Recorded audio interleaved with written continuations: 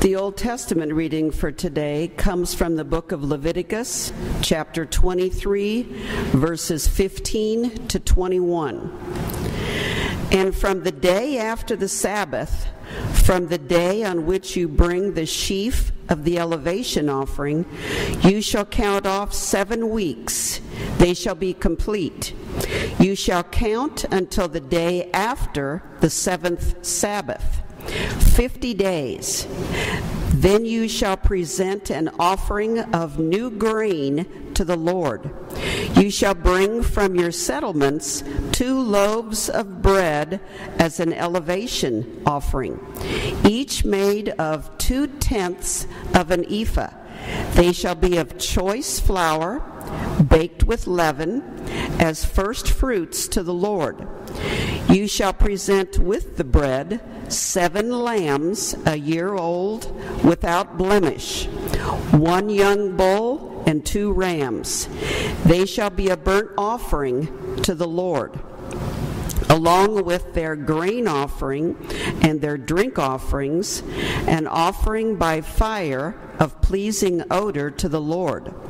You shall also offer 1 male goat for a sin offering, and 2 male lambs a year old as a sacrifice of well-being.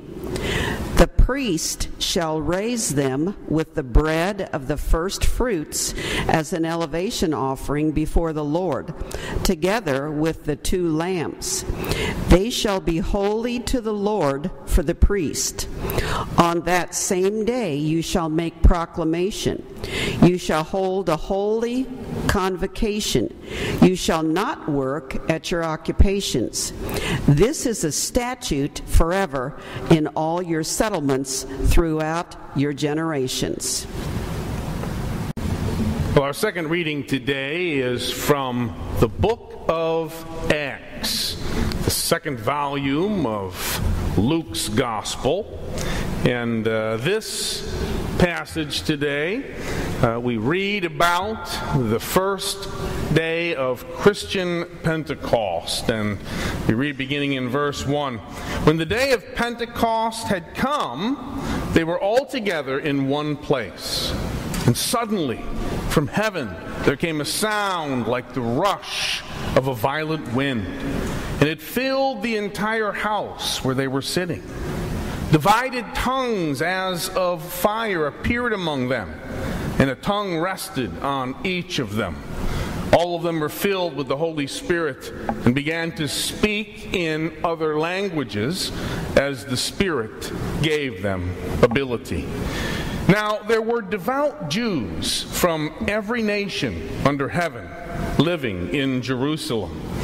And at this sound the crowd gathered and was bewildered, because each one had heard them speaking in the native language of each. Amazed and astonished, they asked, "Are not all these who are speaking Galileans? And how is it that we hear each of us in our own native languages? Parthians, Medes, Elamites, and residents of Mesopotamia, Judea and Cappadocia, Pontus and Asia, Phrygia and Pamphylia, Egypt and the parts of Libya belonging to Cyrene, and visitors from Rome, both Jews and proselytes, Cretans and Arabs, in our own languages we hear them speaking about God's deeds of power." All were amazed and perplexed, saying to one another, "What does this mean?" But others sneered and said, "They're filled with new wine." But Peter, standing with the 11, raised his voice and addressed them, "Men of Judea and all who live in Jerusalem, let this be known to you, and listen to what I say. Indeed, these are not drunk, as you suppose, for it's only 9 o'clock in the morning. No, this is what was spoken through the prophet Joel. In the last days it will be, God declares, that I will pour out my Spirit upon all flesh, and your sons and your daughters shall prophesy, and your young men shall see visions, and your old men shall dream dreams. Even even upon my slaves, both men and women in those days, I will pour out my Spirit, and they shall prophesy. And I will show portents in the heaven above and signs in the earth below, blood and fire and smoky mist. The sun shall be turned to darkness and the moon to blood before the coming of the Lord's great and glorious day. Then everyone who calls on the name of the Lord shall be saved. May God add His blessing to the reading of His holy word. Let's pause briefly before we reflect. Oh, gracious and loving God, we thank You again for yet another moment in our lives when we can gather together with other brothers and sisters in Christ and to lift You up in praise.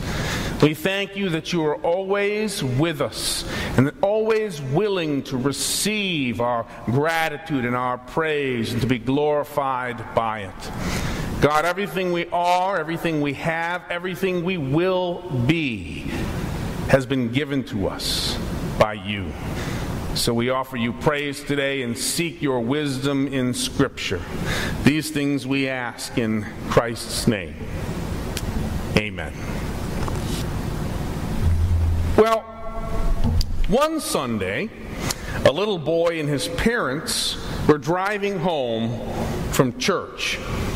That morning, their pastor, who was preparing for the Lenten season, preached about Ash Wednesday, quoting the verse, "You are dust, and to dust you will return." So the little boy asked, he said, "Daddy, is that true about what the pastor said today, that before we're born we're dust, and after we die we go back to being dust?" Dad replied, "That's right, son. Why do you ask?" The little boy said, "Well, when we get home, you better come up to my room really quick, because there are a lot of people under my bed who are either coming or going." Yes, indeed. But many things in life, they are unpredictable. Like the ways that children connect some of what they hear in church to their lives. But the same is true of God. Many of God's ways are also unpredictable to us.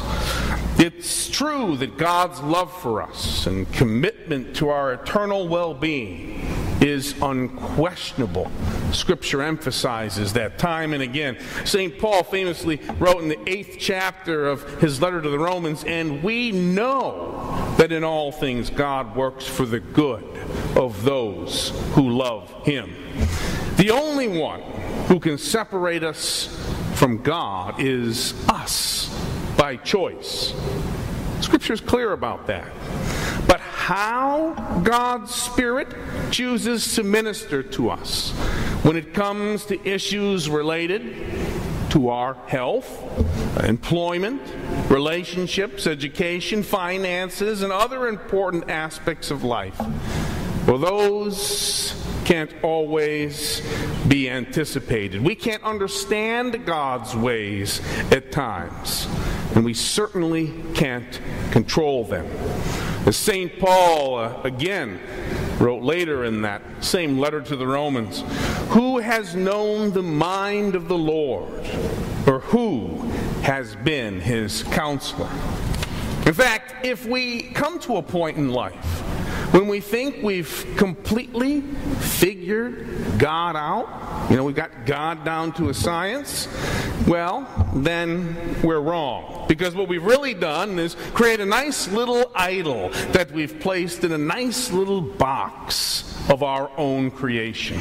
We've created a God, to be sure, but it's not really a God at all, and bears little resemblance to the almighty Ancient of Days that's described in Scripture. So this raises a question in my mind. How do we relate to a God whose ways we can't predict and can never fully understand? How do we form a meaningful, genuine, lasting relationship with a being who is mysterious to us in many ways because, well, of us? Because our limited minds can't grasp the fullness of who God is. How can we relate? Well, that's the very thing that our scripture readings today speak to. They encourage us to forget about trying to control God and figure everything else out, but to instead embrace God intimately and to serve God boldly, regardless of whether we understand what God is doing at the moment or not. Now, our passage from the book of Acts, it tells us about this amazing experience, this amazing story that the first Christians had on the day of Pentecost while they were gathered. Every year we celebrate Pentecost Sunday here in church. So we oftentimes think of that naturally as a Christian thing. You know, it's a Christian holiday. But before that, Pentecost was and is to this day among Jews a Jewish festival. Now, the Greek word Pentecost literally just means 50th, and it refers to a Jewish holiday that traditionally takes place 50 days after the Passover feast. In Hebrew, it's called Shavuot, which literally means weeks, because, as we read in our passage from Leviticus today that Carolyn helped us through today, 50 days is about 7 weeks. So Jews call Pentecost the Festival of Weeks. And in the ancient world, it was a really important festival. Just as today, but it served other functions. It was really a first fruits festival, if you will, where ancient Israelites offered the best of their grain and their herds in the temple of the Lord in the form of baked loaves of bread and their strongest, healthiest farm animals as a celebration of the Israelites' journey into the fertile promised land that, as Scripture says, was flowing with milk and honey. See, Passover, that's celebrated around Easter time for us, Passover was and is primarily a celebration of the Jews' liberation from slavery in Egypt. And Shavuot, it's about the blessings that follow after that liberation. It was a way to say, thank you, God, for the freedom and the prosperity we enjoy in this new land you gave us after freeing us from slavery. And in addition to making thank offerings to God on Shavuot, the ancient Israelites also shared all of the things they offered, the loaves of bread and the meat that they sacrificed by burning. They shared that with the poor. So the holiday was also an opportunity to spread prosperity around in Israelite society. So this Festival of Weeks, for many reasons, was a really important holiday. And it was on this day, our reading from the book of Acts tells us, that God did something else. Additionally to all of the Shavuot, the traditions, he did something else in the lives of the first followers of Jesus. When we read that they were all together in one place, and suddenly from heaven there came a sound like the rush of a violent wind, and it filled the entire house where they were sitting. Divided tongues as of fire appeared among them, and a tongue rested on each of them. All of them were filled with the Holy Spirit and began to speak in other languages as the Spirit gave them the ability. Now, remember, earlier Jesus told his followers to expect to receive the Holy Spirit at some point after his death. In the 14th chapter of John's Gospel, Jesus says, "The Helper, the Holy Spirit, whom the Father will send in my name, will teach you everything and remind you of all that I've said to you." So Jesus' followers, they expected God's Spirit to show up in their lives as a helper, in particular, a parakletos in the Greek, which Jesus uses in John's Gospel there, which referred to someone who would offer aid, someone who would assist in that way. And they expected this helper to somehow give them power, as Jesus also promised. But as we've discussed in the past, what they didn't expect was God's Spirit, as we read in the story, to seemingly set the room they were in and their heads on fire and speak through them in ways that they couldn't understand. I mean, the Holy Spirit could have appeared as a gentle whisper, as he had to the prophet Elijah, or appeared in a dream to them, like he did with King Solomon and many other people mentioned in Scripture. But God didn't do that in this instance. And why? Well, who knows? We have no idea. As I said, we know that God's love for us and commitment to our well-being are unwavering. But God's ways of demonstrating those things have often left people scratching their heads. But you know something? That's okay. Because God doesn't expect us to understand everything. This is such an important truth about our faith. See, this is one way that I like to think about this biblical truth, how Scripture sums it up. God communicating with humanity. It's like us trying to explain how to open a checking account to a toddler. See, they don't know what we're talking about. They'll interact on a completely different level. They'll take the debit card from us that we're using to explain the checking account, and they'll try eating it, and they'll put it in their mouth, because they don't understand what it is at that point in their lives.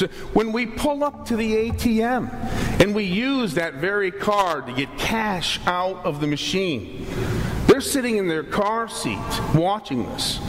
And they're amazed. It's totally unpredictable to them, even if we explained it to them beforehand. See, some people think if God really loved me, He'd give me a clear reason for what's happening in my life right now. And people then get mad at God about this. They doubt that God exists, and it impacts their faith in Christ. Sometimes they drift away from the church and drift away from believing, which is so sad.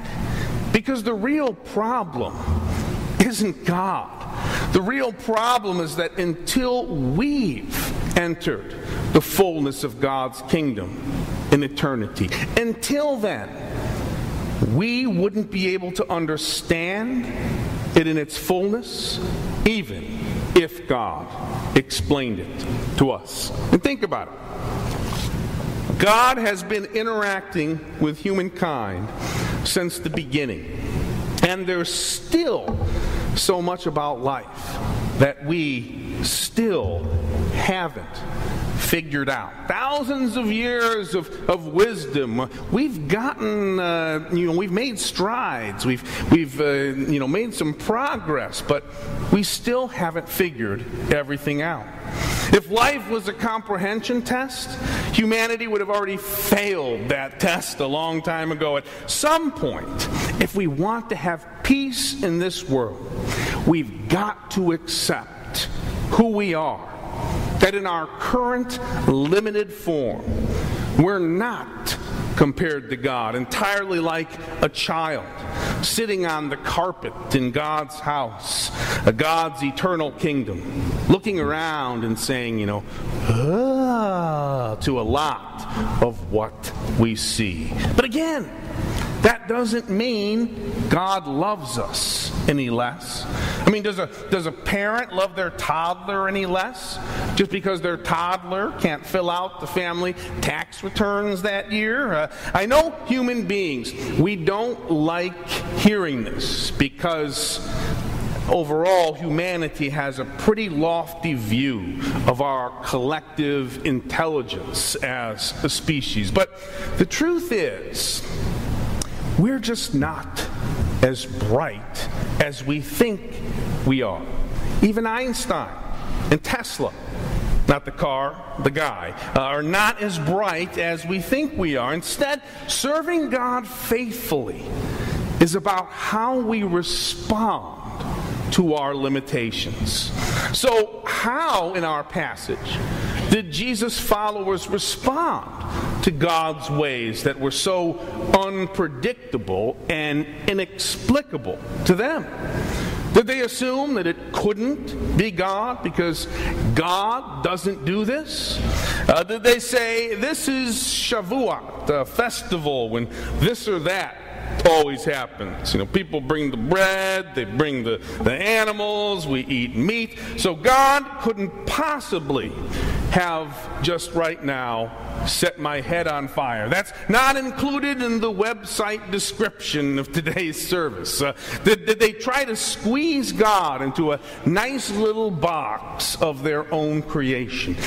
No. Instead, they forgot about trying to understand everything and control everything, and instead embraced God as God appeared to them. They embraced God intimately, and then they served God boldly. In verse 14, Peter begins with a joke, which I suppose is understandable after what he's just experienced in the room with the Holy Spirit and all. He stands up before the crowd and he boldly declares, "Men of Judea and all who live in Jerusalem, these people aren't drunk as you think, because it's only 9 o'clock in the morning." So he's trying to soften up the crowd a little bit, so they'll listen then to what he has to say, after which he quotes the prophet Joel and talks about how all people who believed would receive a close, intimate, profound experience of God's Spirit that would empower them to serve Him. So because Jesus' earliest followers didn't try to completely figure out everything, but instead responded to what was happening in the moment. They responded to God's unpredictable ways by doing what they did, embracing and serving God anyway. They were able to share God's grace with others. A lot more people than anybody could have expected that day. And the same is true for us. And our helper, God's Spirit, is always with us, just as powerfully as He was with those first followers of Christ on that first Christian Pentecost. And if we embrace the unpredictable ways that God chooses to minister to us when it comes to everything in our lives, be it health, employment, relationships, education, whatnot, He will give us the opportunity to experience and share His love as profoundly as those early disciples did. So our passages today, they challenge us to ask ourselves, do I have the courage to dive wholeheartedly into my relationship with God, to embrace God in every situation, including in those situations that I simply don't understand? Amen.